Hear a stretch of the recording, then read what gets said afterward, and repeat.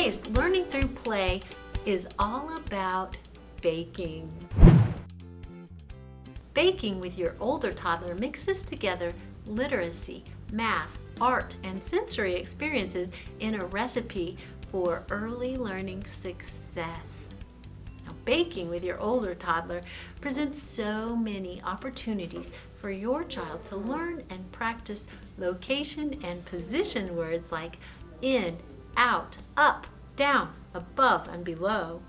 It's also great practice at measurement words like big and heavy and full and empty. It also gives them great practice for understanding how much, 1 or 2, more or less, a little or a lot, and that's toddler math. And when your toddler helps you spoon and scoop and sift dry ingredients or roll out dough, they develop strength and coordination in their little hands, fingers, and arms that's going to be great when they learn to write, or later on when they're learning to tie their shoes or pour liquids without spilling. And of course, if you're talking, explaining and describing as you go, their vocabulary and ability to express themselves is going to grow faster than a yeast dough left out to rise on a warm stovetop. If you're not sure you want to try cooking with a toddler, you're not alone.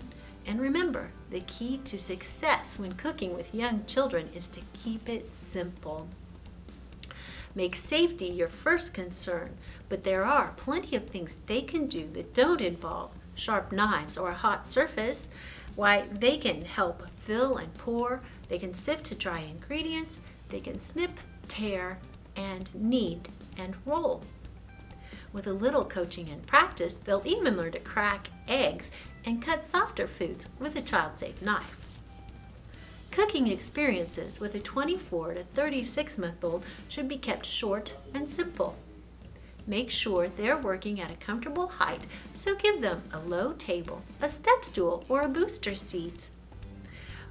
Prep your ingredients beforehand and lay out your tools before you start, and then stay calm and let go and let them try. Don't expect perfection, and don't cook with anything you wouldn't want them to put in their mouth, so no raw meat or eggs, but do let them taste as you go. Adapt so that you're not telling them no too often. It's okay if they don't like messy fingers or if they lose interest. Expect and prepare for extra time and mess. You'll find that the benefits far outweigh the extra time and effort. They're sure to make mistakes and a mess, but the learning is worth it. And again, like that dough, they're sure to rise to your expectations. If you want to know more about cooking with your toddler, you can find the Tickle Fingers Cookbook and lots of other great kid cookbooks at the Topeka and Shawnee County Public Library.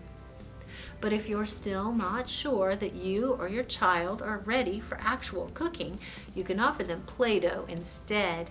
It offers the same benefits without the mess or frustration of cooking.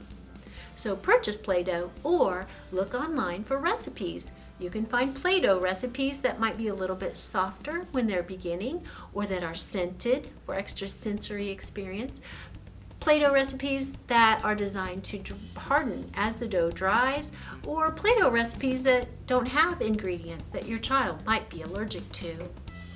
And while you're online, look for printable Play-Doh mats. You can find lots of different varieties, so you might find one that is a garden and your child can decorate it with the flowers they might make out of Play-Doh, or houses, or a face, or, as I found, a gingerbread man. Again, they can practice those location words, and they'll remember maybe next time that the eyes are above the nose, which is above the mouth, and they can count how many buttons they want to put on. They can roll out balls or snakes, and they might use cookie cutters where they can learn letters and numbers or shapes.